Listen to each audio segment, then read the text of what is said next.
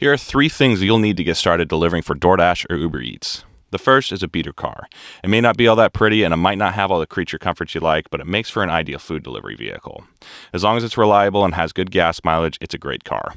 The second is a hot bag. Obviously, these are used to keep food warm and keep the customer satisfied with their food, but they're also great to keep the smelly orders a little bit more under control so they don't stink up your car. The last is a small budget for car repairs. The biggest expense you're going to have is gas, but you need to factor in the inevitable car repairs too.